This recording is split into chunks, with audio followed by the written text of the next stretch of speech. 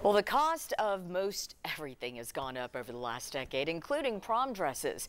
But a community program in Jefferson County is easing the financial burden of buying prom dresses. 10 News reporter Lauren Davis shares how Cinderella's Closet is marking a milestone and bringing more smiles during prom season. Cinderella's Closet has served East Tennessee 10 years now. The community outreach program gives free formal dresses to girls for prom.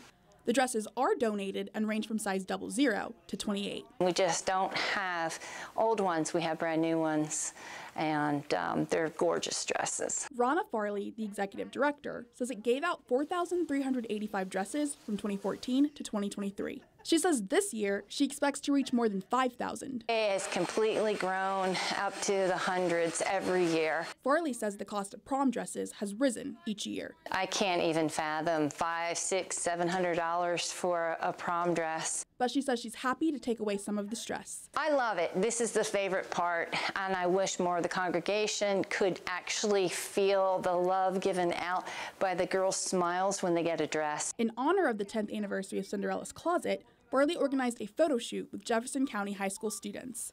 Some of the girls who participated even found their perfect prom dresses. It was actually a relief because I was looking online for formal prom dresses, and I couldn't find any that I liked that were like floral and had flowers on it, and I found one here that was perfect.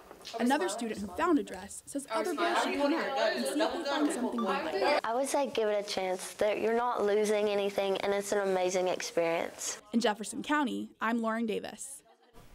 If you are looking to get a prom dress this year, we have all the information right now at WBIR.com.